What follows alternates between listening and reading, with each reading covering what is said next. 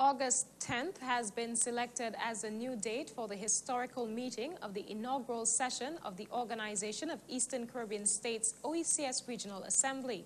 The first meeting of its kind is scheduled to commence in Antigua and Barbuda. The original date for the meeting was June 15th, but it was postponed to allow further dialogue on the progress of the Assembly.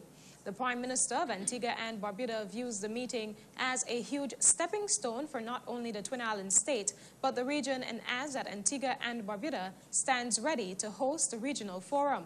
39 representatives from the 9 OECS member states are expected on island.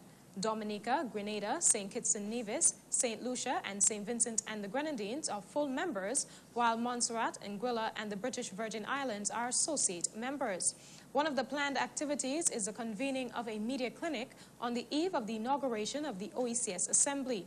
The Assembly looks to provide a forum to debate issues affecting the Eastern Caribbean, comprised of government and opposition representatives from each OECS member states, reflecting their proportional representation in their own parliaments. Dr. Rosemary Husbands-Mathurin has been contracted by the OECS to strengthen technical support for the Assembly to be able to begin operations.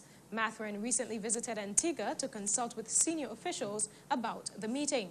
The inaugural Regional Assembly is one of the new organs under the revised Treaty of Bastia.